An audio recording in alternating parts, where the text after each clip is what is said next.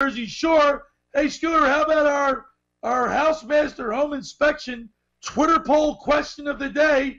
Which professional sport are you most confident will finish the season right now? Major League Baseball, 26%, NBA 39%, and NHL 35%. At Locker Room 973 is my Twitter handle, or at 973 ESPN. You can cast your vote there. Scooter, I'm shocked. I thought Major League Baseball would run away with it, but right now the NBA at 39%. Well, I think it's more the length of the season that people are thinking about, not as much as the close proximity of players with each other. But we'll see. It'll be interesting. We'll see. I hope they all finish. Yep. So each and every Saturday during the summer, Scooter, the Beach Patrol is a major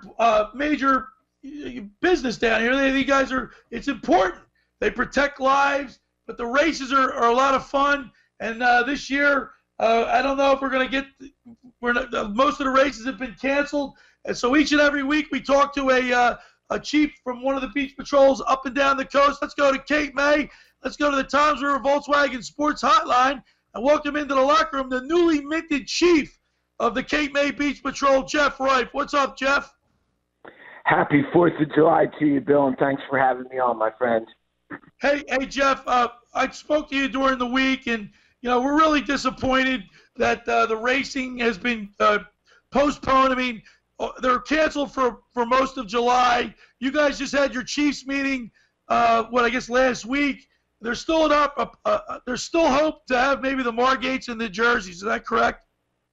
Yeah, the Chiefs meeting was up in Stone Harbor, and we met as an organization. And taking everything into account, we decided that we were going to have a Zoom meeting sometime around mid-July to try and figure out if we could at least try and get the Margates and the jerseys to go, yes. Each and every year, the last couple of years, Jeff, the locker room has been live on the beach covering the Margate Memorials and the South Jersey Championships. Of course, I'm down there with my microphone with all the other races, recording, getting interviews of some of the winners of the races. It's very popular down here at the Jersey Shore and very competitive.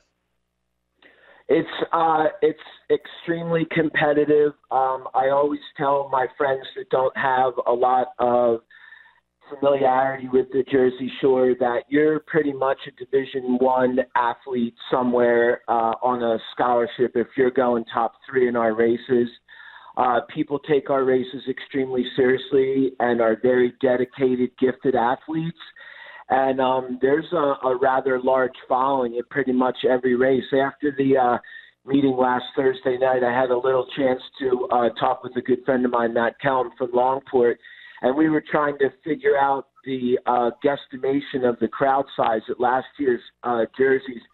He guessed 3,500. I guessed closer to 4,000. So racing in the summertime has become almost a rite of passage, and that's what you do on a Friday night is you go watch your favorite lifeguards compete. And I hope that we contributed to the success of that. Scotty McKay, you and I were up on the truck the last couple of years. I would say you have to be maybe in excess of 4,000. Yeah, it was. It's hard to tell because it's so long down the beach because of the way it's spread. Right, it's spread out. So and it's still deep in people. But hey, Jeff, obviously, Cape May was, did a great job every year with the Superathlon. Is that completely? I mean, I think that's one of the races that still could be somewhat even pushed back and held because it's not like there's 10,000 people there. Sometimes it's more like it's an individual race and it's a great race. Is there any possibility that you guys could still pull that off? No, it's definitely canceled this year. Definitely out. Okay. I've been, obviously the pandemic is superseding everything right now, and the health and safety of the competitors and the people needed to put it on. I've also canceled the junior lifeguard program. It was a very hard decision, certainly not one that I didn't agonize over. We're going to run it again next year, but we're just trying to err on the side of caution right now, to the point where I'm not even allowing any of my guys or girls, anybody right now to even row doubles right now. I'm making everyone row singles. I'm just trying to do the best job I can at keeping my staff safe at this point. Right. Jeff, we were remiss if we didn't congratulate you on your new assignment, your new position as chief of the Cape May Beach Patrol. That's got to be pretty satisfying, gratifying. It's very gratifying. Everybody always asks what it's like to step into Buzzy's shoes, who was here for 40 years, such a looming presence on the Jersey Shore. And all I can say is I was a member of Buzzy's team that he compiled here for 36 of those 40 years. So I was ingrained in that culture, and basically it's just trying to maintain our safety record and just trying to continue to grow our organization and just continue to do small things, to move us forward. But it's very gratifying, it's satisfying, and it's a bit humbling when you realize that, in the 2.5 miles of beach that we're responsible for here, public safety becomes your paramount performance. Yeah, well, listen, Jeff, when I got on Ocean City's Beach Patrol in '77, Buzzy was there. I know that. So that's at least, those are some big shoes to fill, because he's been a staple down there, an icon. Yeah, he's an icon. Him and I are very, very close, even to this day. There was a really nice article in the press about him, a week ago, and I feel lucky to have worked with him. I look at it as just a natural right now of passing, where he truly wanted to retire, and he felt that things were in good hands. And like I said, it's just a matter of, continuing moving the ball forward and making some small changes and, just continue on a very classy organization with whom he and I are very proud of at this point. We're talking with Jeff Rife, the chief of the Cape May Beach Patrol. Jeff, I spoke to you about your test. You just took on 18 new lifeguards. Any prospective racers in that group? Yeah, I'm really. We got a couple. One of my rowers right now, my big heavy bow man, rows at George Washington, and he brought up a couple of his friends with him. So I have a couple crew guys here, which I'm real excited about developing them, as the summers go on. I have a couple really gifted female athletes that came into my lap this summer, some solid athletes all around, a couple of very gifted runners. One girl can pretty much do it all. So I'm looking forward, to try and helping to work with these, new young kids and teach them and hopefully get them ready here in the summer or two to get some competition under their belt. Hey, Jeff, are all your beaches, all your stands opened up? And what are you doing to be COVID responsible on the beach patrol? Yeah, we this is going to be a mouthful here. We have 26 lifeguard stands. All of them are open right now. I have a full complement of lifeguards. I was able to take 18 new rookies this year and get them trained. As far as COVID procedures are going right now, I'm only allowing one guard on the stand. One guard is up on the stand. One guard is standing at the top of the berm, and then allowing them to switch off.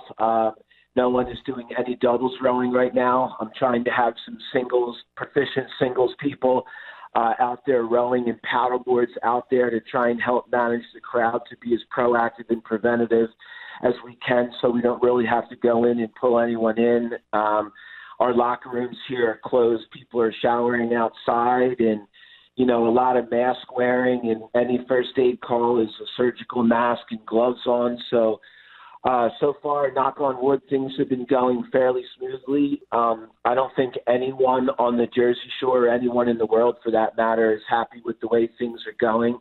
But I think right now we're trying to do everything to the best of our ability to try and make sure that COVID doesn't make it into our staff.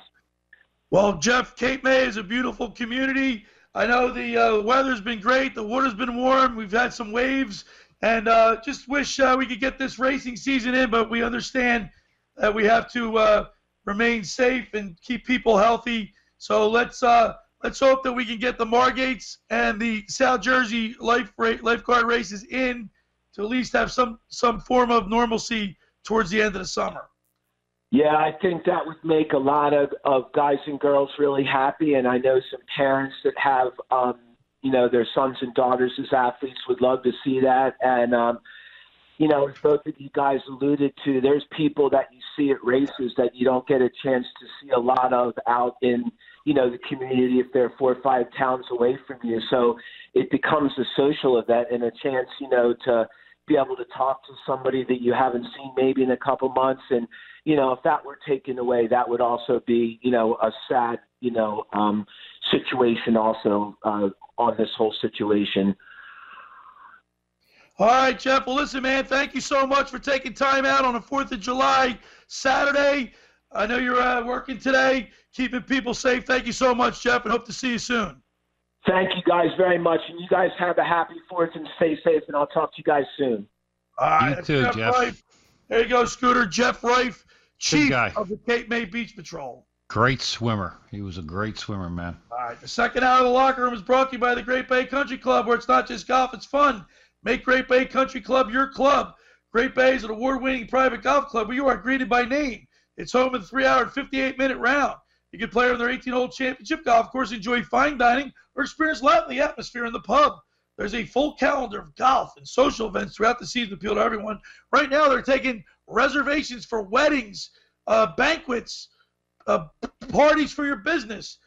Great Bay is a great place to have a banquet. They do a great job with their catering and everything else. Hey, Scooter, that course is always in magnificent shape. Always is, man. There's never a bad day at Great Bay.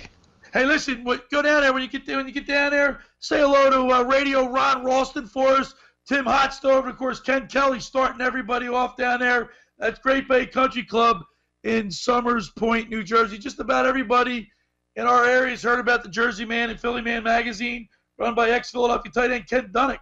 But were you aware of their private business network they call the Legacy Club? Every month they hold private events at upscale locations in Philadelphia and South Jersey that attract over 200 top business people.